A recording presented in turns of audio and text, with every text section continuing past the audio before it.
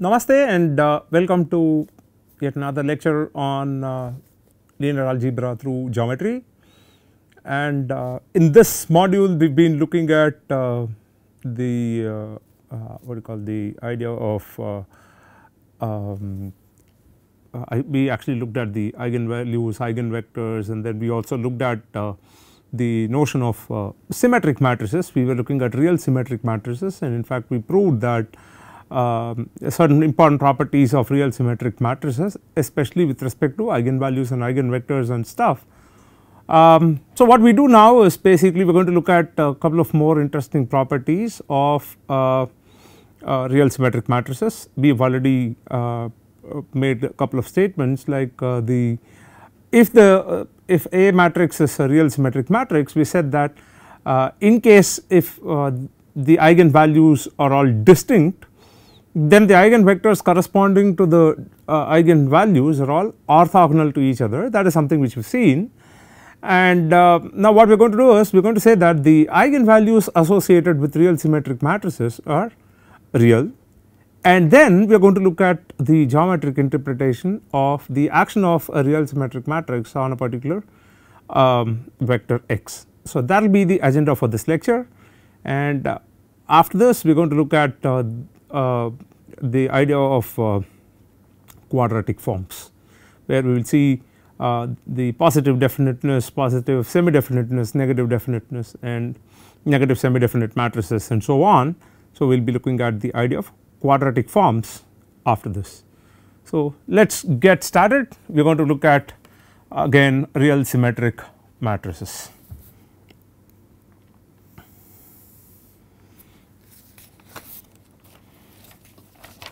So recall that we are going to look at this. So we are going to say that the eigenvalues of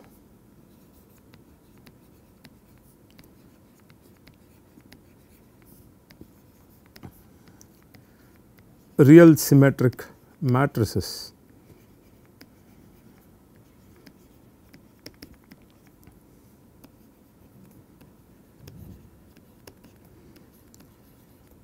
are real, which means the eigenvalues cannot be complex numbers. So you are not going to get complex eigenvalues, you are just going to get real eigenvalues. So that is what we are going to look at. So let us look at the proof. So let us quickly do the proof. Let A be a real symmetric matrix, a real symmetric matrix, and let lambda be the eigenvalue of A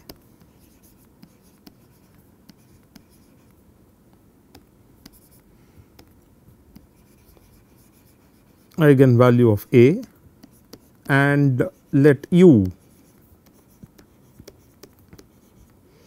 be the eigenvector associated with lambda, associated with lambda. Now I mean lambda can be complex, your components of the vector u can be complex. So suppose assume that okay, let if lambda is complex, suppose let us say lambda is complex,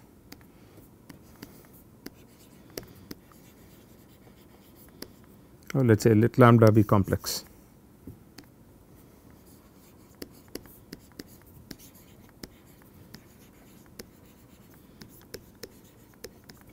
Which means this is of the form lambda is equal to let us say A plus IB.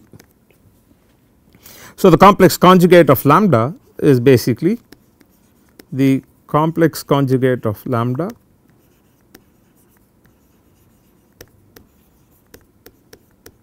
is equal to A minus IB, and let us call that as let us say lambda star. So lambda star is equal to A minus IB.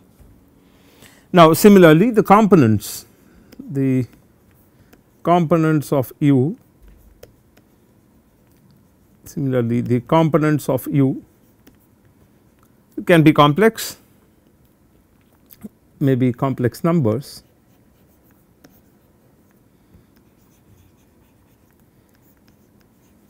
So, what are we going to do? We are going to have U star. So, we are going to have U star to be the complex conjugate of the vector U, complex conjugate of U, the vector U. So, basically we will say that lambda star U star is the complex conjugate of lambda U.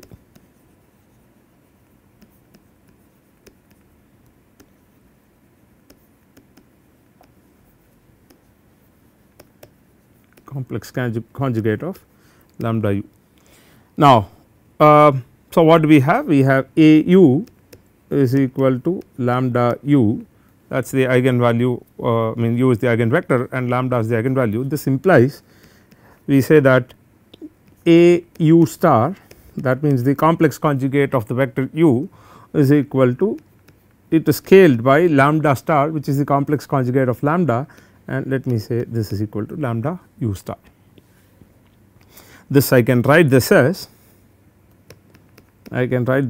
U star transpose A is equal to U star transpose lambda, the complex conjugate. So, now what we are going to do is we are going to look at the dot product of, so let us look at the dot product of, let us look at the dot product of A U with the complex conjugate of the U vector, which is basically the U star.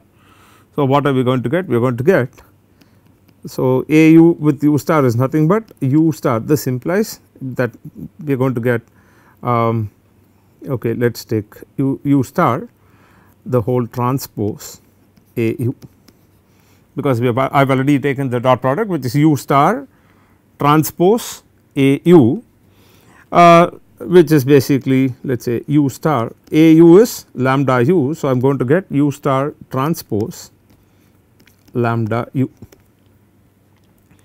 Similarly, I can take, similarly we can look at the dot product of, we can look at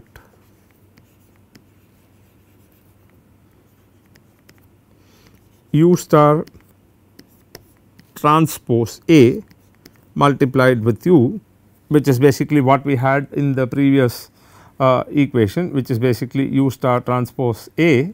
So, I am going to take with U. So, what am I going to do? I am going to get this, I am going to get this as U star transpose, we have A U dot A U, which is nothing but, let us say U star transpose lambda star. So, what do we get? Lambda star U. So, let us write this once again, let us do this. So, what do we have? We have A U star is equal to lambda star U star, and U star transpose A is equal to U star transpose lambda star. So, we have U star transpose A U is equal to U star transpose lambda star U. Now, if you look at the, let us erase this. So, we can look at, so this is what we have here. So, if you look at the left hand side of this and the left hand side of that, these two are the same. Therefore, what we have? We have, so let us call this as 1 and let us call this as 2, LHS of 1 and 2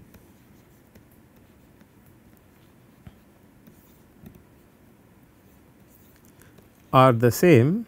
Therefore, we have,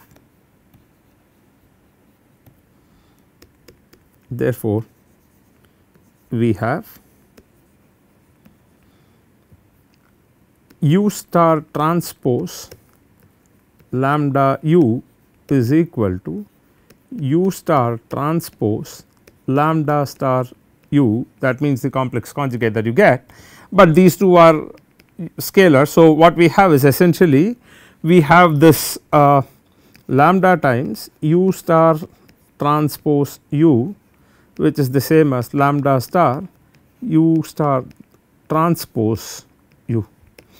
Now, u star transpose u is nothing but the length of the vector, the squared length. So, what we are going to get is we have lambda. So, let us look at this. So, this implies u star transpose u is nothing but absolute of u1 square plus u2 square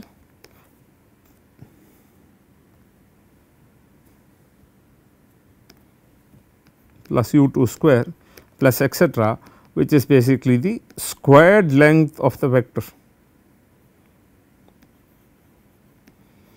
And we know that the squared length of the vector, which is basically sum of squares, is equal to 0 only when the vector is the 0 vector, and hence therefore, this is not equal to 0, right. This is a vector which is not the 0 vector, therefore, the squared length is not going to be 0. So, essentially what we have, this is going to be the same as that, therefore, what are we going to have? This simply means lambda is equal to lambda star.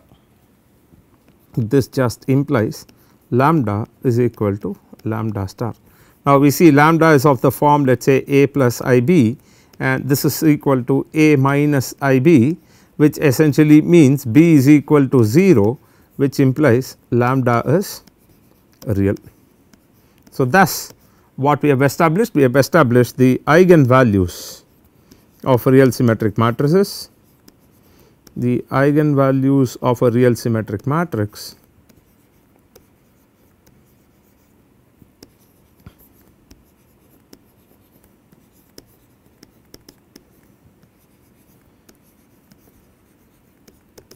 is real, are real.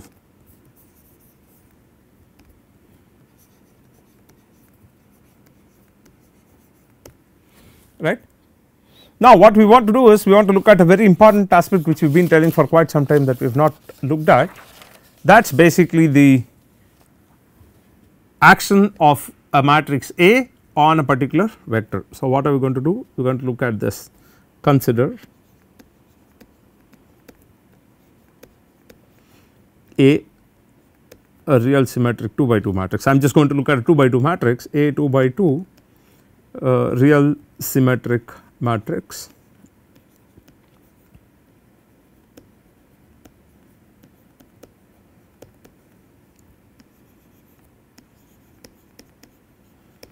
let us say with distinct eigenvalues lambda 1 and lambda 2, with distinct eigenvalues lambda 1 and lambda 2. Let us say u be the eigenvector associated with lambda 1, eigenvector associated with lambda 1,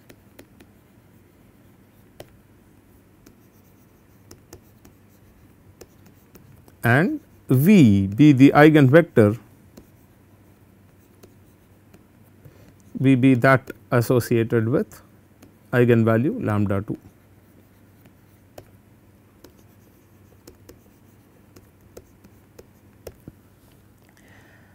Now, what do we know? Because the matrix, I mean you see that the matrix is a real symmetric matrix with distinct eigenvalues, therefore, I know that the eigenvectors corresponding to distinct eigenvalues of real symmetric matrix are orthogonal to each other. So, this implies I know that u transpose V is equal to 0, that is u dot V is equal to 0, because eigenvectors corresponding to distinct eigenvalues, we have just proved that in the last class, eigenvectors corresponding to distinct eigenvalues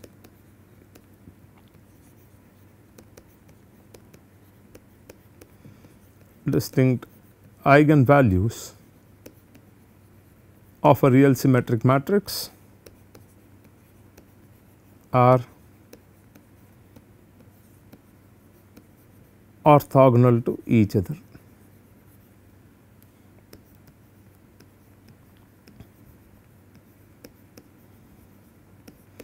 Right. This is something that we know, eigenvectors corresponding to distinct eigenvalues of real symmetric matrix are orthogonal to each other. So, that is something which we know. So, what do we mean by that? We know that u transpose u transpose v or u dot v is equal to 0 there, and therefore, what are we going to do? We are going to look at this. So, the matrix P, we are going to populate it with the two eigenvectors, namely u v. The diagonal matrix is going to be lambda 1 lambda 2, the other fellows are 0. So, what do we have? We have A p is equal to P d, right. So, now what we do is consider this vector u, consider the vector u, which is, let us say, two components. We are looking at the transformation A 2 by 2. So, we have a vector u which is a two component vector. This could be of any length, all that we have is u and v are orthogonal to each other. So, this could be of any length. So, what do I do now? I get a unit vector from this. Basically, I normalize this and I get a unit vector. So, what I do is, let me say I have u hat. So, I can scale this by, so scaling by the length, we get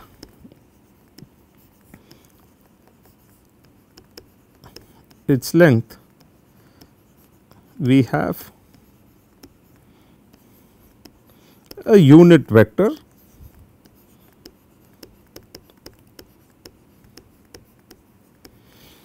right. We have a unit vector, let us say u hat, let me put that, okay, or let us call that as u. Anyway, it is just the scaling. So, let me call that as the vector u. Now, what I am going to do is I am going to say similarly we can scale v, similarly we can get a unit vector v by scaling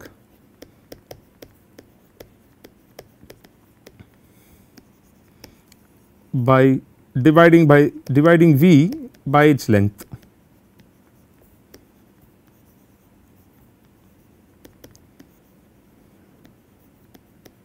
Right. So, what do we get now?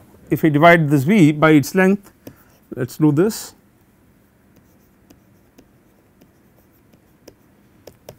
Now, what do we have? We have u dot u to be equal to 1, because now we have made that as unit vector. V dot v is equal to 1, this means u transpose u is equal to 1, this means v transpose v is equal to 1. But we already know that u dot v is equal to u transpose v is equal to v transpose u is equal to v dot u is equal to 0. Why? Because they are already orthogonal vectors. So, what do we have? We are going to get orthogonal, we are going to get u and v to be orthonormal vectors. U and v are now orthonormal vectors. Therefore, the matrix P that I am going to get here, therefore, P is basically going to contain, let us say, the unit vector, let us say u, and the unit vector v. So, here u comma v are unit vectors. Therefore, what we see that the matrix P is an orthogonal matrix. Matrix P is an orthogonal matrix. Now, what do we mean by orthogonal matrix? We already saw the definition. A matrix is said to be orthogonal if the columns are of unit length and the columns are orthogonal to each other. That means, every column vector in the matrix is going to be a unit vector and they are orthogonal to each other. So, you are going to get this, therefore, this matrix P is an orthogonal matrix. Now, we also know something more about orthogonal matrices. What is that? We know that for an orthogonal matrix, P, that also we saw in the previous class with the example of our rotation matrix. So, we had for an orthogonal matrix P, P inverse is equal to P transpose. we can actually look at that. It's easy to prove that P inverse is equal to P transpose. What we do is we just take let us take the vector the matrix P is going to be say u v, and P transpose is equal to u transpose and v transpose. So, we are going to get P transpose P is equal to u transpose v transpose into u v. So, what are we going to get? This is going to be u transpose u, this is u transpose v, this is v transpose u, and this is v transpose v. U transpose u, we already saw that it is going to be the vectors u and v are unit lengths. So, the diagonal elements are 1 and 1, and u and v are orthogonal to each other, therefore, these two elements become 0. So, therefore, you see that P transpose is P, and therefore, P transpose is basically my P inverse. Now, why do we even look at this? This is because recall that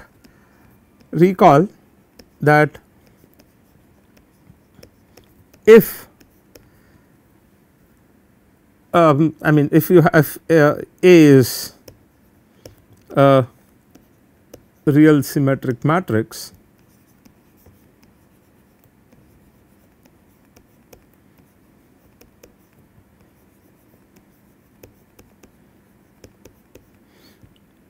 A can be written as PD P transpose all other eigen decomposition for non symmetric, I would say for any matrix, okay, for non symmetric or for any matrix diagonalizable matrix A. Let us write this for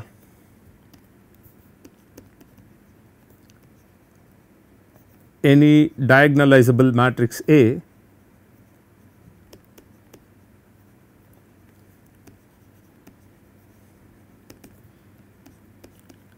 we can write A is equal to P D P inverse. For case of real symmetric matrix, it is going to be just P D P transpose. Now, why do we want to look at this? So, let us look at something more. Suppose I want to look at the action of A on a vector x. Let x be any vector, let x be any vector, right. Of course, we have considered A to be 2 by 2 matrix. If I am not wrong, we have considered A by 2 to be a 2 by 2 real symmetric matrix. Therefore, it is going to act upon a 2 component vector. So, I am going to say any vector in R2. Okay. Now, what we want to do is we want to figure out what is Ax. A is equal to what? So, what does Ax mean? What does this geometrically mean?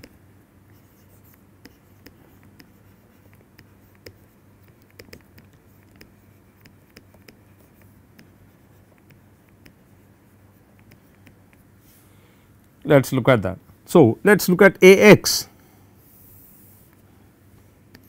Ax is equal to A, I can write this as P D P transpose x, right. A, I can write this as P D P transpose x. What is P? P is basically this matrix which contains u v, and we had this diagonal matrix which was lambda 1 0 0 lambda 2, and then we had P transpose x. P transpose x is basically u transpose v transpose into the vector x, right, into the vector x. Now, what is it that we get? So, if you look at this, we have u v, we have lambda 1 0 0 lambda 2, and what does this become? This actually becomes u transpose x v transpose x, right. This basically becomes u transpose x and v transpose x, and that gets scaled by this lambda value. So, we have u v into lambda 1 u transpose x lambda 2 v transpose x, and that is going to be the following. This is going to be lambda, okay, this is going to be u lambda 1 u transpose x plus u plus v lambda 2 v transpose x. Now, if you look at this, lambda 1 is a scalar, lambda 2 is a scalar. So, I can pull that to the front. So, I can say this as lambda 1 u transpose x plus lambda 2 v transpose x. So, we have A x is equal to this. So, I can write this as lambda 1 u transpose plus lambda 2 v transpose into x. So, what do we see here? We see that the matrix A is nothing but lambda 1 u transpose plus lambda 2 v transpose. Now, I will do a small thing here. What is it that I want to do? Let me just divide by. So, if you look at the denominator in this case, the denominator in this case both are 1. So, I can write this as lambda 1 u transpose divided by 1. 1 is basically, we know that the vector length of u, the vector u is basically 1. So, I will write this as u transpose u plus lambda 2 v transpose divided by v transpose v whole into x. Now, if you see A x, it is going to be lambda 1 u transpose x divided by u transpose u plus lambda 2 v transpose x divided by v transpose v. Now, there is something interesting that is happening here. What is that? We have already seen a matrix of this form. We have seen matrices of this form. What are these matrices? These are precisely the matrices which are going to project any given vector onto the direction of u and onto the direction of v. These are rank 1 matrices, because you have u transpose. This is going to give me a square matrix of rank 1. V transpose is going to give me a square matrix, another square matrix of rank 1. So, what am I going to say? I am going to say that A matrix is basically a linear combination of two rank 1 matrices, where the scalars are basically basically like how we write in terms of vectors, we write C1 V1 plus C2 V2. So, we have this lambda 1 into this matrix rank 1 matrix, which is defined by u transpose, and lambda 2 into the other matrix, which is V transpose. So, what do we see? The effect of A, that is something interesting. If we see here the action of A, so the action of A, so let us write this, note that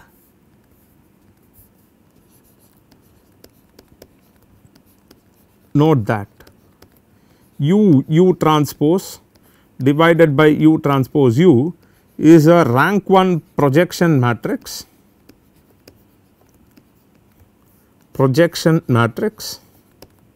that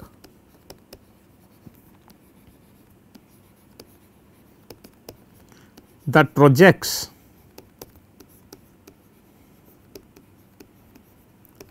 any vector onto the direction of u.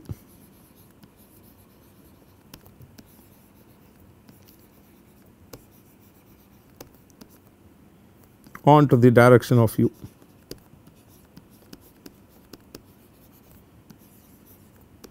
Similarly, V transpose divided by V transpose V is again a rank 1 matrix,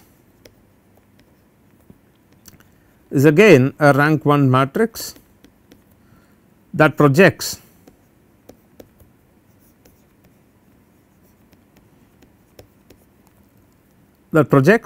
any vector onto the direction of V.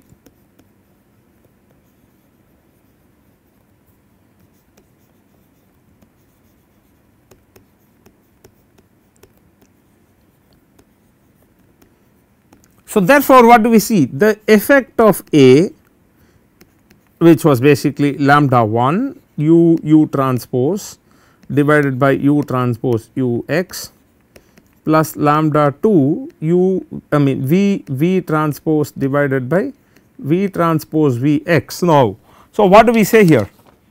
What does this mean? So, it simply means that the effect of the, let us look at this. So, let us put that compact. So, what we say is the action of a real symmetric matrix,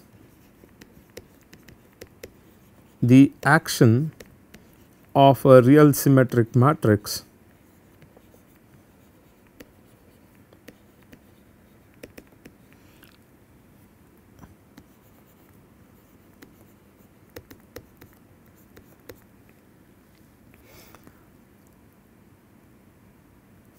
we can interpret this as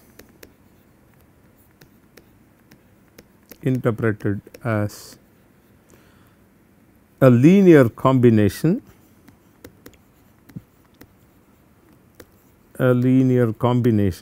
of projections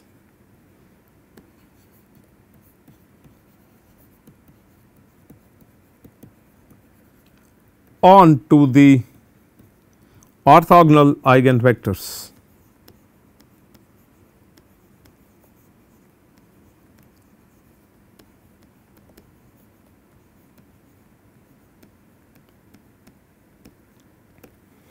Right, this is what it is. Let us just quickly run through an example and see if this is what happens. So, let us look at our usual example. There I have A is equal to 2 1 1 2 and lambda 1 was 3, and then the corresponding eigenvector u was 1 1 and lambda 2 was 1 and the corresponding eigenvector v was 1 minus 1. Now, the unit vector from here is basically 1 by root 2 1 by root 2 and the unit vector here is basically again 1 by root 2 minus 1 by root 2, right. This is what we have.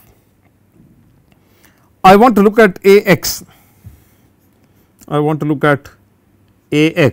that means let us say 2 1 1 2. I want to see what does this 2 1 1 2 do to this vector x 1 x 2. Assume that x 1 x 2, this x vector is basically, let us take this x vector to be 3 4, we do not even know what. So, what is it that we are looking for? We are trying to look at what happens to 2 1 1 2, I mean what happens to this vector 3 4 when it is acted upon by this matrix 2 1 1 2. So, what are we going to get? This is going to be 6 plus 4 10 and this is going to be 3 plus 8 11, right. Let us see if this is what we get when we do it as a decomposition like what we saw. So, we know that Ax is nothing but lambda 1 u transpose x plus lambda 2 v transpose x. Let us see that. What is lambda 1? 3 and the vector u was 1 by root 2 1 by root 2, v transpose is 1 by root 2 1 by root 2 and the vector was 3 4 and lambda 2, let us say what it is 1 into, we have v transpose which is 1 by root 2 minus 1 by root 2 into 1 by root 2 minus 1 by root 2 and the whole thing into that x vector which was 3 4, right. I have not divided by this v transpose v and u transpose u because I have already made them to be unit vectors. So, what am I going to get? This is going to be 3 into 1 by root 2 into 1 by root 2. So, basically this vector is going to be 1 by 2 1 by 2, again what we are going to get 1 by 2 1 by 2 3 4 plus I have 1 into what is that, again it is going to be 1 by 2 minus 1 by 2 minus 1 by 2 1 by 2, right. So, this is going to be 1 by 2 minus 1 by 2 and that is going to be minus 1 by 2 1 by 2 into 3 4. So, what do we have here? We have 3 by 2 plus 4 by 2 which is 7 by 2. So, 3 into 7 by 2 and then we have 3 by 2 plus 4 by 2, this is also say 7 by 2 plus we have 3 by 2 minus 4 by 2 which is minus 1 by 2 and minus 3 by 2 plus 4 by 2 minus plus 1 by 2. Let us check if that is what we get. 21 by 2 minus 1 by 2 and then we have 21 by 2 plus 1 by 2 which is basically 20 by 2 which is 10 and 21 by 2 which is 22 by 2 which is 11. So, we get the same thing. So, what is it that we see? Whenever you have a real symmetric matrix with distinct eigenvalues, you can find orthogonal eigenvector, you have orthogonal eigenvectors over there. Therefore, the effect of this real symmetric matrix A onto that vector, I mean on a vector x, is basically to project that vector onto these orthogonal axes and scale the projection. Essentially what we see is these are going to be linear combinations of projections onto orthogonal eigenvectors. So, till now whatever we have done is like if you give a if I have a matrix A and then I do Ax, numerically we understood what it does, but geometrically now this makes more sense. When you look at a real symmetric matrix, you see that essentially you are trying to project the vector onto the orthogonal eigenvectors and kind of express the resultant, I mean basically you are trying to express the effect of A as linear combinations of the projections onto orthogonal eigenvectors. I mean this is something which you will also see. Suppose if I give you a vector 3 2 and I want to look at why, I mean the effect of the identity matrix on 3 2, you will actually see that 3 2 is first projected onto the 1 0 axis. So, you get this component which is 3 and then you add it with 3 2 projected onto the 0 1 axis. So, you get the component 2, you add these two, you get 3 2. So, that is exactly similar to what we are doing here. So, essentially what we have is if you have a real symmetric matrix with distinct eigenvalues, the effect of A, I mean the action of A on a vector x is basically linear combination of projections onto orthogonal eigenvectors. This holds good if you take any n by n matrix with distinct eigenvalues, you will end up getting this, you will end up getting that Ax is basically sigma lambda u1 ui transpose x. In fact, you will see that if the matrix is not symmetric, if you are going to have a let us say any m by n matrix where the idea of determinant and other things do not even exist, what we do is it is not even defined. So, what do we do in that case? You look at A transpose A and A transpose, and the moment you look at A transpose A and A transpose, we have already seen that they are symmetric matrices, real symmetric matrices, and therefore you try to find out the eigenvalues and eigenvectors for those matrices, and that is exactly what we will be doing in our singular value decomposition, where instead of trying to look at a single matrix P which is going to diagonalize that matrix A, I am going to look at two different matrices which is basically U and V. You are going to call that matrix, you are going to express this matrix A as U sigma V transpose, like how we had P dP transpose here, you are going to have it as U sigma V transpose, and that is exactly where we get into the I mean that is basically what the singular value decomposition of the matrix A is. And that is the topic for our next module.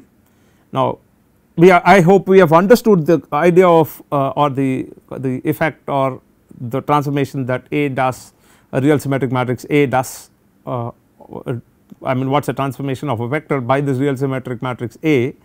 We found that this is going to be linear combination of projections. Now, this real symmetric matrix plays a lot of interesting roles in different applications. In the next lecture, we will look at quadratic forms, we will talk about certain interesting topics out there, and then we will proceed with singular value decomposition in the next module. Namaste.